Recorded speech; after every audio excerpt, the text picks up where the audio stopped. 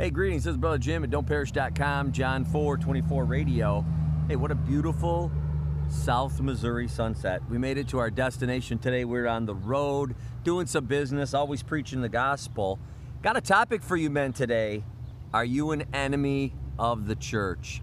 You know, I get this a lot from people because I have a discernment ministry where I reach out to other teachers, then show them how they're unbiblical, and then when they reject God's truth, then I mark them on the internet because they're teaching on the internet.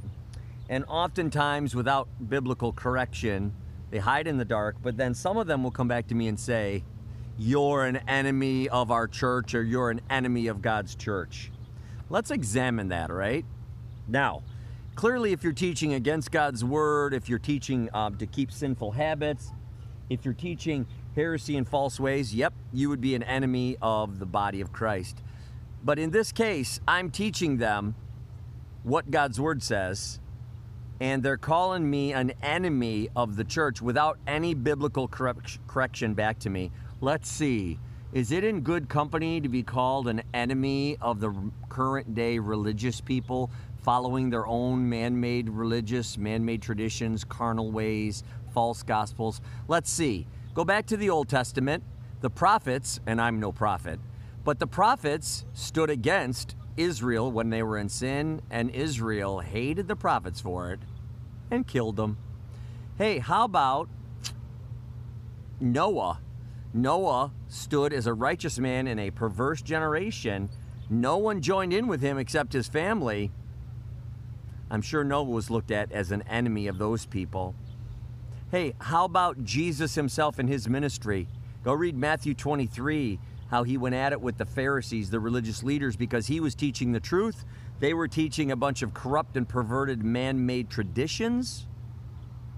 Yeah, Jesus was an enemy of the current day church. Let's see, the prophets were enemies of the current man-made pharisaical system. How about Apostle Paul? Yeah, go read the entire book of Galatians. Paul was an enemy to the Jews teaching circumcision and keeping the law. It seems to me I'm in pretty good company if I go with God's word to people and then they say to me, you're an enemy. Recently, I want to bring this example up. Recently, there's an Anabaptist type man, you know, Mennonite, Amish, that type of faith, that I called out and tested as being unbiblical. And he told me I'm an enemy and I'm persecuting the church. Now let's see. His Anabaptist forefathers believed what I believe, and they were hunted down and killed by Roman Catholics and by evangelicals, tortured and killed. They were considered the enemies of the church. Do you see where I'm getting at here, men? If you stand on the fullness of God's word, if you preach the biblical gospel, faith, repentance, new life, holiness, obedience, and enduring in your faith for eternal life to come, if you teach coming out of the world and man-made religion, if you call out the teachers of their sinful ways and publicly expose them, as 1 Timothy 5 says we're to do, yep, you become an enemy of the modern day church. So we're in good company. Noah stood through it. The prophets stood through it. Jesus had to stand through it. Apostle Paul stood through it.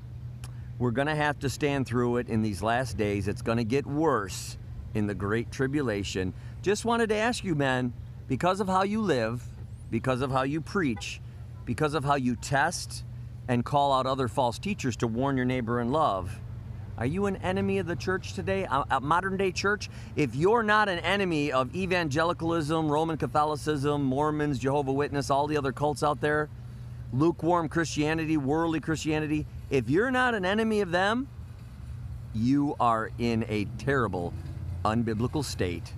And I want to warn you about that. Hey, go to don'tperish.com.